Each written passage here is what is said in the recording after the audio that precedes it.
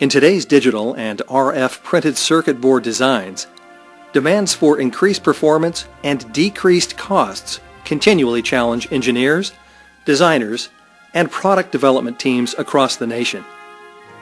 In most cases, the method of lamination used in the PCB manufacturing process can be key to supporting both high performance and optimizing costs. At Transline, we pride ourselves in being a technology leader in PCB lamination. We help our customers navigate through design for manufacturability issues every day. During these interactions, we came to realize that our customers desired a way to shortcut through these massive amounts of data available to help them make these critical choices. For this reason, we've put together this presentation to give you a general overview of the types of lamination processes available and how each one has an impact on performance and cost. Therefore, we proudly give you Optimizing PCB Performance and Cost Through Lamination, Methods, Applications, Performance Impact, and Cost Impact. In a very general sense, there are 4 major types of multi-layer lamination used in PCB fabrication today. The first type is standard lamination. Standard lamination is typically used in low-frequency digital designs. Standard copper-clad FR4 laminate is used, and pre-preg is used to bond the layers together. The second type of lamination is hybrid lamination. Hybrid lamination is used in designs that have a combination of low and high-frequency layers. Some layers may be standard FR4 material, and other layers are typically a high-frequency RF laminate. RF laminate is more costly than FR4 and more challenging to use. By using the high-frequency material and bond ply on a limited number of specified layers rather than the entire board, the cost is effectively lowered while increasing performance over standard material and lamination. The third type of lamination is FEP lamination. FEP is a very thin, 1 to 2 mil thick thermoplastic bond ply. It is always used in RF and very high performance applications. It is only used between high performance materials that match its properties. It has a DK of 2.15 and has a dissipation factor of 0.0005. FEP film is very high performing, but is expensive and very challenging to use for manufacturers. For this reason, very few PCB manufacturers offer this option. The fourth type of lamination is fusion or direct bonding. Fusion or direct bonding is only used in the highest performance applications. In fusion bonding, only very high performance Teflon PTFE material can be used. In this type of lamination, no pre-preg or bond ply is used to bond the layers together. Rather, the material is self-bonding when subjected to very high heat and a very lengthy, carefully controlled lamination cycle. Cooling must be equally carefully controlled. Cost is high due to material and labor cost. Transline Technology is one of only an elite few PCB suppliers in the country successfully producing fusion bonded boards today. The layup construction for standard lamination looks something like this. Copper-clad FR4 material that has been photo printed and etched is layered or booked together with pre-preg between each layer. Pre-preg is made of reinforced or non-reinforced thermoset epoxy resin. When subjected to heat and pressure, the pre-preg begins to melt or flow. As the board cools, the prepreg cures, creating a permanent bond of all layers. This is the most common type of lamination used in the industry today. Standard lamination is typically used in digital and non-RF designs. In hybrid construction, a PCB is made with a combination of dissimilar materials. Standard FR4 is used on certain layers, while high-performance material is used on the higher frequency layers. The FR4 layers are bonded with standard prepreg. The high-frequency layers are bonded with bond ply that matches the properties of the material used. Multiple and often sequential lamination is required due to the dissimilar bond ply and complexity of design. The resulting benefit is increased performance, increased thermal control, and cost optimization. In hybrid lamination, the cost is higher than standard lamination due to the use of high-performance materials and increased labor costs due to multiple drill and lamination operations. FEP construction always uses high-performance laminates exclusively.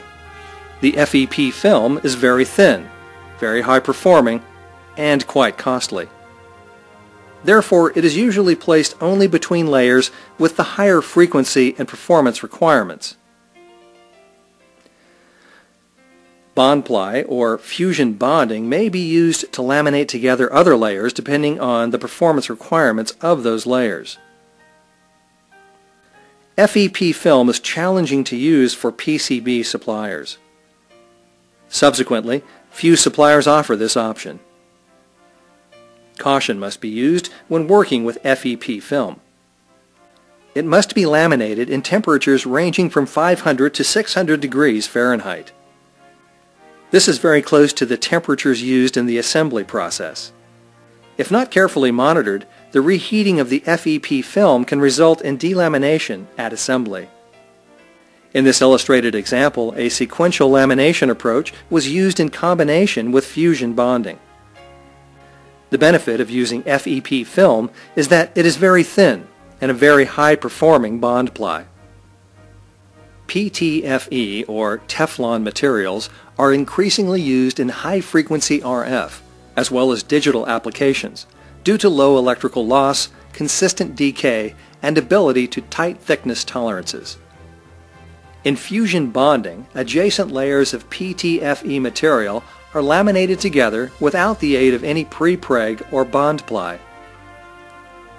When subjected to pressure and extreme heat over a very lengthy and tightly controlled lamination cycle, the material begins to flow and bonds to itself at a molecular level.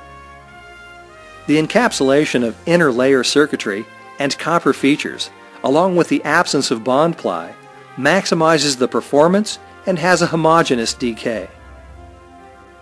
However, the material and labor costs are higher than other forms of lamination.